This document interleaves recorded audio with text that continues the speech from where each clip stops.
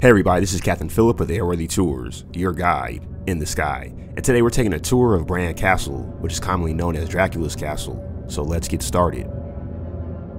The Bran Castle was established in 1211 by the Teutonic Knights, who were a German crusader order formed in Palestine during the late 12th century. After the Third Crusade, they were recruited by the King of Hungary in order to defend the area from the nomadic Cuman tribes.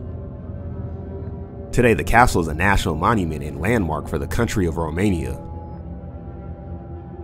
But the castle will always be known for the 1897 iconic vampire novel of Dracula, written by Bram Stoker.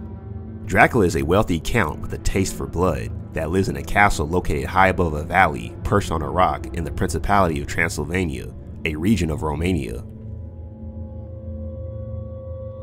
However, Stoker never visited Transylvania, or even Romania, and he depicted the imaginary Dracula's castle based upon a description of Bran Castle that was available to him in 19th century Britain.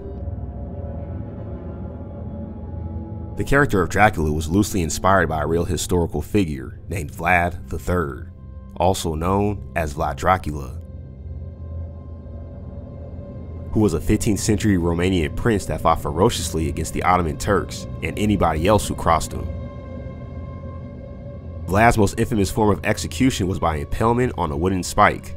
Victims of this punishment ranged from Turkish prisoners of war, convicted criminals, and corrupt noblemen. In one instance, Vlad impaled over 20,000 Ottoman prisoners. These actions earned him the villainous nickname of Vlad the Impaler. Legend has it that Vlad drank the blood from his impaled victims.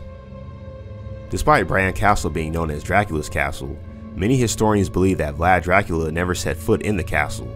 So today the main connection between Bran Castle and Count Vlad Dracula is, well, tourism. During the 1970s, the Communist Party of Romania saw closer relationships with the West. To accomplish this, Romania decided to put a focus on its fledgling tourism industry. Because of the location of the Bran Castle, its dramatic architecture, and the supposed connections to Vlad the Impaler and Stoker's Dracula, the Romanian government decided to market the castle as the real Dracula Castle. In the nearby town of Bran, there is a belief in the existence of evil spirits called the Strigoi. These spirits acted as normal people during the day, but at night, during their sleep, their souls left their body and haunted the village, tormenting people in their sleep until first daylight, when their power to harm people faded. Thus, it was these local myths that the Dracula character and modern vampire storytelling derives from. If you made it to the end, you can tip your tour guide by hitting the like button. Also, make sure to check out some of our other haunted aerial tours here. And don't forget to subscribe to the channel to be a part of future aerial tours. Thank you for flying with Airworthy Tours, and we look forward to seeing you on our next flight.